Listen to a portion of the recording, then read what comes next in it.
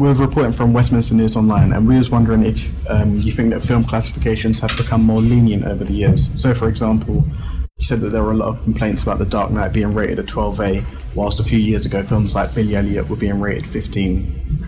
Well, I think it's not as simple as saying they've become more lenient, because what happened is it's a sort of dynamic change.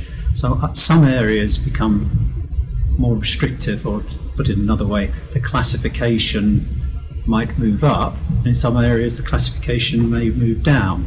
For example, parents have become less concerned about nudity. They've become more concerned about discriminatory language, and so discriminatory language now might be treated as a higher classification level than it used to, and nudity might be dealt with at a lower classification level. So are there changing levels of classification due to what is now socially accepted as opposed to how we accepted nudity or violence or sex in previous years? Yeah, well, we classify material. One of the reasons we classify it, not the only reason, is to help parents reach a decision about whether material is suitable for their children. And so we take account of what parents think is suitable. And so every 4 years we go out, we do some research about levels of acceptability, and that influences our decisions when new guidelines are published.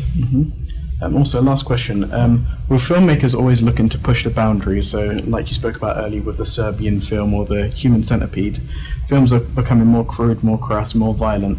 Does that kind of make it harder to put it into perspective what an 18 might be and what 15 might be? Well, I'm not sure films have become more crass and violent.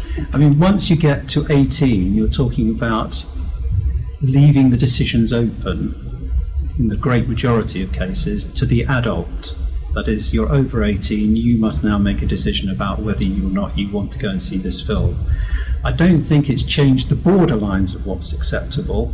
What's happened is, again, when we do our research, we look at the borderline issues. Where should a 15 fall? Where should a 12A fall? But so far as films classified 18 and above, so far as possible, the public should be able to make their own choices about what they go and view.